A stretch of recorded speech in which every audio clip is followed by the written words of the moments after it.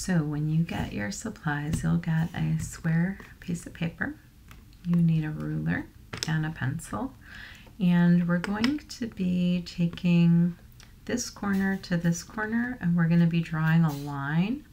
Then we're going to do the same thing from this very tip to this tip, and we're going to draw a line with our ruler. Then we're going to draw a line between the center, where the dot is going to be in the middle, and then the center in this direction. So we're going to make like a star, but we're doing it precisely. We're going to use our ruler to measure. So I'm going from this corner to this corner. I want to make sure I'm aligning this corner, the very tip of my paper, to this side and the very tip. So I'm moving my ruler to those spots. I'm going to have my pencil upright, and I'm going to draw a line all the way down. I'm going to darken mine, but I want you to start light until you get it right with your own paper. So there's one. I'm going to do the same thing on this side, drawing two diagonal lines that crisscross in the middle from each other. So we're finding the center point of our paper to create a radial design. Radial means going around from a center point. Radial things include the sun, a flower, a snowflake. So here's my dot, or my center point. It's starting to show up. So the center point is where the two lines intersect, and that's where the dot is. That's our radius. So now I'm going to take my ruler. I'm going to make sure it's straight on this side, and I'm going to move it over. Make sure to draw a straight line. I can look at this edge, and if it's like this, I know that that's not going to be a straight line. If it's like this, it's also not going to be a straight line. So I want to make sure to line it up and get it straight and even. With my center point, there's my dot right there. So I'm going to go ahead and draw the line up and down to cross through the center of my drawing. And now, same thing, lining up my ruler with that center point, making sure that this looks like a good line on the bottom and that it's a straight line. So that's looking good. I'm going to draw my line through there, and good. Everything's going through my center point. So now what I'm going to do is take my silver piece. This is going to be the mirror for our Mexican mosaic design. We're going to go ahead and what we could do is open that up. So you want to peel it back. It's sticky on the other side, so you really want to do your best to center that in the middle. So I'm going to go ahead and stick that down. And if you are not sure, if you're like, oh, I'm not sure how to get the middle there, just do your best. And we could also draw a point, and we want to make sure that they line up. So here is the mirror in there, and that's reflecting. And now what we're going to do is start our design. Whatever I do here, I'm going to repeat here, here, here, here, here, here, here, 8 times. We're repeating our designs, right? So if I want to do something like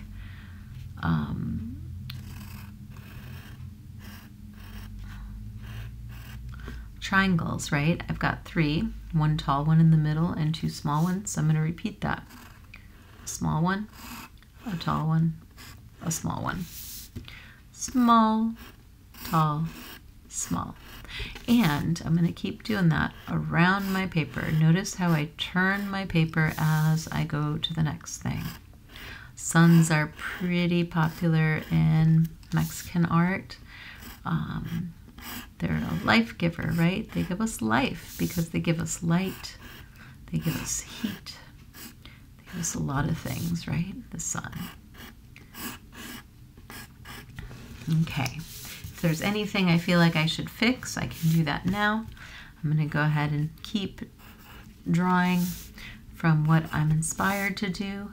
I can look at the designs that I have at my table, and I can see what inspires me to use. If there's shapes that you want to use, that you truly love and enjoy, then you can do that as well.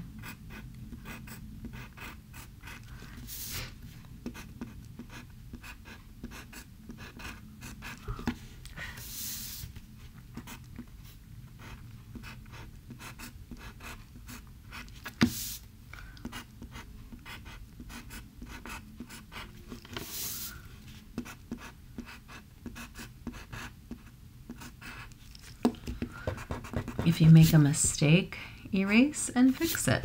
Get it to a place where you're like, yeah, that looks better, that feels better.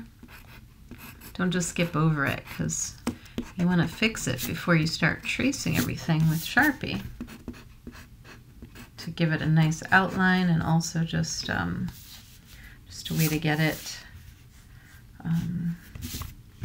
in a better place. You can use a compass if you'd like to draw a large circle, because a lot of mosaics tend to have circles. I'm going to go ahead and draw a curved and rounded shape here.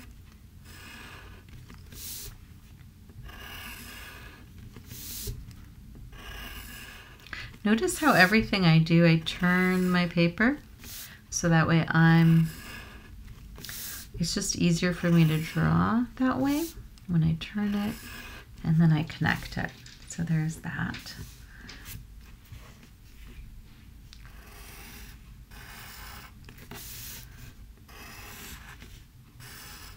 It makes it easier for me to turn my paper, and then it allows me to be able to do the same thing on the other side a little more easily.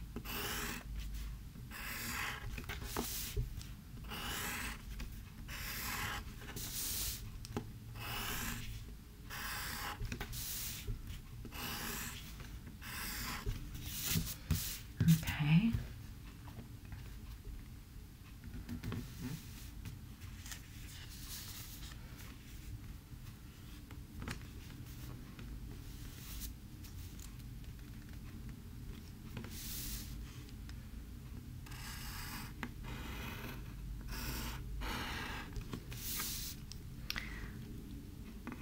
Now over here, my paper kind of goes off a little bit, so I can continue the mosaic or the design out there, and that's okay. I don't have to have everything on the mosaic, especially if it's going off the page. But something I noticed is this is a little uneven, and I don't like that, so I want to fix it. I want to fix it so it gets a little better.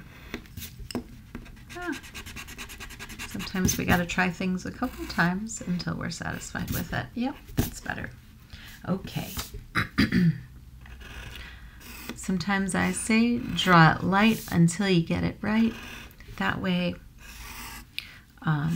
you can always erase it and then get it done in a better way. Draw light until you get it right. You can always press harder later. But if you're practicing something for the first time, it's good to, give it time to get it right and practice it.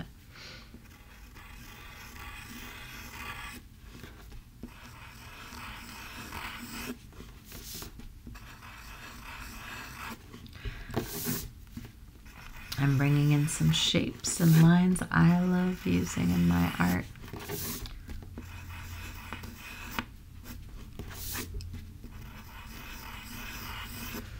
And I'm just about done here, so I'm going to grab my Sharpie. I feel like there might be another shape I want to put out here.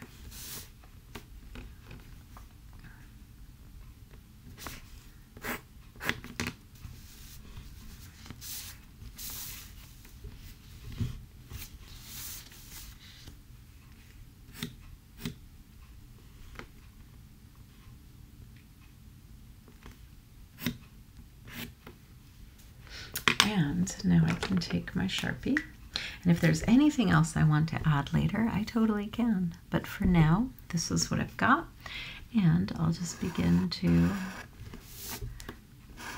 trace over the designs I've created slowly, taking my time to stay along the lines that I drew the first time.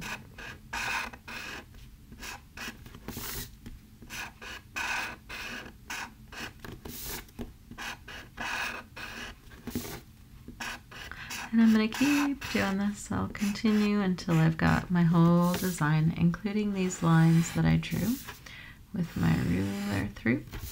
And then I can just create my designs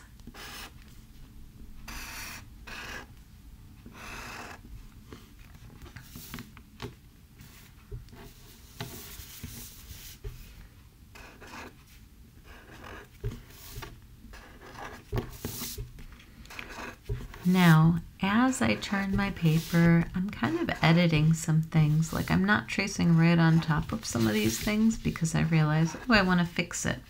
So if I want to fix it as I'm going along, I can. I want to make it better. Okay. So you're going to keep tracing the whole thing. And then you're going to pick a color scheme, maybe like 5 colors that you're going to use in your whole mosaic tile. If there's some places you're like, oh, I want to add a couple more shapes, like maybe I'll do some triangles in between here. I like that idea.